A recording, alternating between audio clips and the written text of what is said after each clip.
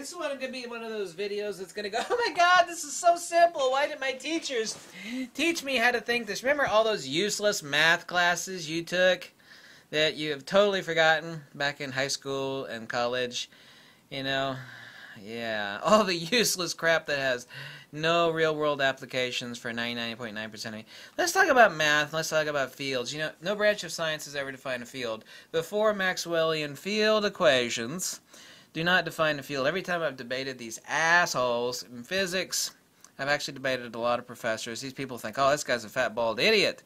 He's covered in tattoos. He can't know more than me. I'm a professor of physics! Yeah, I've debated them over on over-unity and on... oh god, what's the other thing? The energetic forum and over unity. There's some of these pseudo-intellectual, knuckle-dragging, mental midget morons who are actually real professors of physics, and including some guys that are, you know, heavily into quantum mechanics. Idiots. And they'll debate me, and I will remind them that no branch of physics, let's get to math here really quickly, no branch of physics ever define a field, and of course they'll always mention the four Maxwellian field equations, and then I will point to them that Maxwellian field equations never define a field. They only define a field as expressed in effect over a given vector over a period of time. It's kind of like if you have Bob, you know? Where's Bob? Here we go, I'm going to use a gyroscope for Bob. You know, Bob by himself, not moving, you know, we have to explain what Bob is. You think we could do that? Well, Bob's 6 foot tall, he's a male, you know, his hot dog's 6 inches long. Poor Bob. So we're describing Bob as he is in himself, right? Here's the thing. And to give you an analogy, of course, I start to spin up the gyroscope. The four Maxwellian field equations, if Bob were a field, only define Bob with a given vector over a period of time expressed in effect. In other words, this is math, by the way. And by the way, math never defines a subject, nor does it ever define a field. If you realize fundamentally that all math is expressing something in effect over a period of time with given vectors, depends on also what you're defining, but you're defining it not in and of itself. It's like, let's define this. No, math never defines this. Math, here, listen closely, math defines this, not this. Okay, math can't define this. Math can only define this. Okay, start, stop, vector, period of time, effect. Math has no connection to reality. Math is only a means of extrapolating out effects, vectors, time. This is four Maxwellian field equations. Math has never ever defined a field. A field has, in and of itself, no quantity. Let's say this is a field. Okay. A field of what? Magnetic, electrical, dielectric? Gravity doesn't exist. Gravity and magnetism are one and the same thing. Incoherent dielectric acceleration or coherent dielectric acceleration, what you conventionally call magnetic attraction and gravity, are one and the same thing. Increasing inertia and acceleration. But that's a matter for another video. The field in and of itself has never ever been defined by any branch of science, nor is there any equation. Listen closely. This is irrefutable. I dare you to refute me. You're never going to refute me because the math does not exist. It cannot exist. Because a field has no quantity. It also has no locus. What do you mean a locus? Like a point? Like a Cartesian coordinate? Fields, if you even go to Wikipedia, I don't give it. I got every book ever written on fields. Every one. Surely you jest. Oh no, listen up, girlfriend. Every book ever written on fields, all the way back to the ancient Greeks. Oh, by the way, the ancient Greek word for field is kora. Yes, I translate ancient Greek too, by the way. Girlfriend. There is no book that has ever defined, nor branch of science has ever defined the word field. Never. Ever, ever. I dare you to go find it. I dare you. Go find it. Does not exist. Math does not define this. Math defines this. Four Maxwellian field equations don't define a field. Fields have no quantity. Vectors only define change over a period of time measured in X effect. Whatever that effect is, it is a plug-in for the math. Anytime you have a division, an addition, a subtraction, or an expression. You see, all math is expressions. Okay, I don't care if you divide, you add, you subtract, square rooted. I don't give a shit what you do. Math is an expression of change over time. Math never defines anything. Math has no connection to either actual science or reality. A thing in and of itself, like Bob. Imagine if, let's just replace the word field with Bob, right? Math can only define Bob insofar as the effect he has over the distance he travels over a period of time and the effect he has on other things. But math has never defined Bob himself. Bob is 6 foot tall, he has green eyes, brown hair, his hot dog is 6 inches long. He's a white male with red hair, he's got freckles. Math has never defined Bob. Like, here's Bob. He's not doing anything, there's just Bob. I remind you, a field has no quantity. So if this were Bob and we replace Bob with the word field, now we're looking at this. It's like, here's the field. It's like, where's the field? It's right here. Where is it? It's right here. Can't you see it? No. A field has no quantity.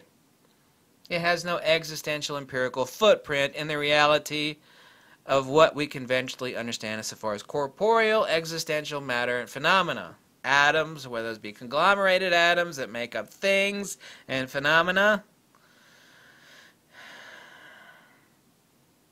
A field has no quantity. All expressions of fields are expressions of change over a vector given a period of time. I don't care whether you believe me or not, but here's a hardcore, goddamn irrefutable fact. Math, nor science, nor any branch of science has ever defined a field. Ever. I dare you. I dare you. I dare you to find any definition of a field, much less a mathematical formula that ever defines a field. I dare you. It doesn't exist.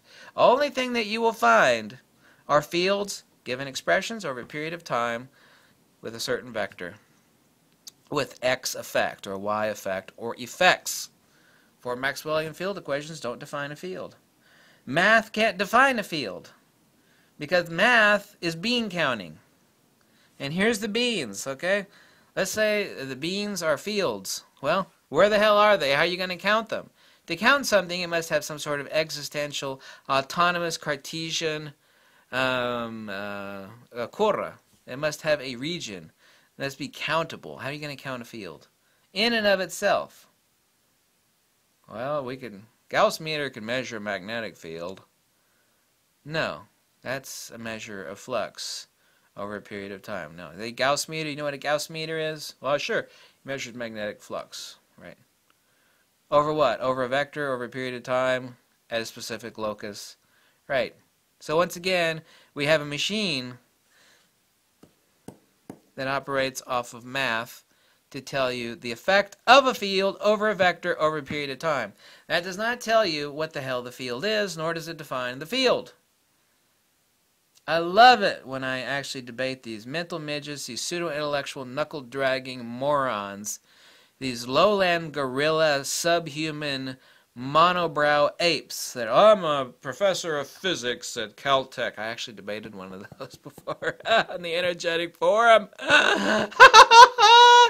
I destroyed him. I know all the potholes. You know, it's okay not to know the answers. If someone says, I don't know, it's like, well, that's a good answer. You know? These people would be more humble and would have far better standing. Far, far, far better standing to me if they say, we don't know the answer to that. I don't know. It's like, good answer. But when these assholes pretend that they know the answer to stuff that they absolutely don't know the answer to, then that is where I destroy them. Destroy them! It's so easy to destroy them, too. They are literally the proverbial walking piece of Swiss cheese. They're so full of holes. It's okay not to know. It's like, I don't know. It's okay. That's fine. Don't know? So it's good. You know, we're still searching for answers. Okay not to know. But don't you teach other people or pretend to know the answer to stuff that you don't know the answer to. So I was sure we know what a field is.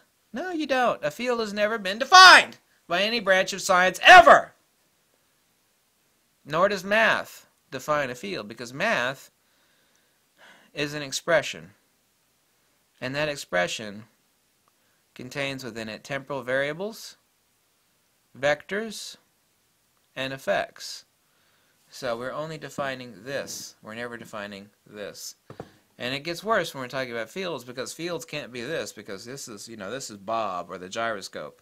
We're talking about fields, we're talking about this. It's like, what? Where's the field? It's right here. Where's the field? It's right here. Where's the field? It's right here. Can't you see it? No, I can't see it. Why can't you see it? Because a field is not anything. That doesn't mean it is nothing. It means it is no thing. It's not phenomenal. It has no existential reality or footprint. It has no Cartesian coordinate. It has no quantity. Well, fields have qualities, Yeah, over a period of time, given a vector, with a rate of change, as expressed by math. Math is an expression. Math does not define anything.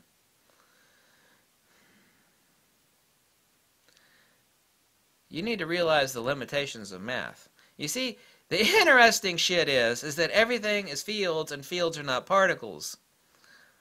And since fields have no quantity, then math can never define a field. It's impossible. Let me repeat that to you twice again. Math can never define a field. Let's repeat it one more time so you can make it clear to yourself.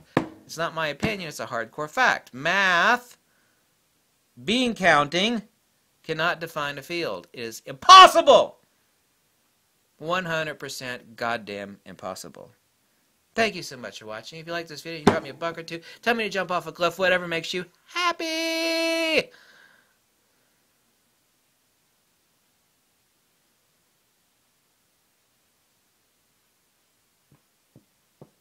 Capiche? Ты понимаешь, as the Russians would say. Ты говоришь так точно, товарищ Кин.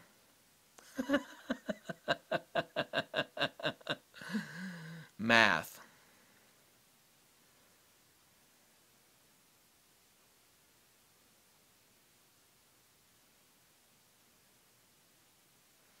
Here's an ancient saying. It's called math seeks to define everything but knows the definition of nothing.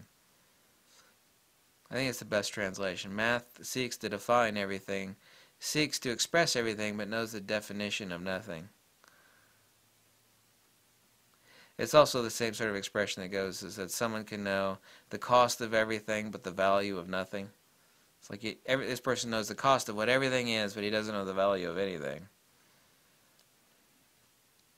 All the really important stuff in life has no cost. Wisdom, love, compassion, comprehension. Those don't cost anything. They can't be bought, they can't be sold, but they're the most important things in the universe. Isn't it kind of funny how that works? It's kind of like all the important things to human beings are also like the most important shit in the universe is fields. But fields have no quantity. They can't be measured. It's like, most important things in the universe can't be bought or sold. They have no, they can't be traded. They can't be passed on. They can't be copied. Wisdom, comprehension, knowledge, love, compassion, yeah. All the really important shit can't be bought, can't be sold. Has no price, has no value. Can't be stolen. You see how that works? Whew. Lux e veritas.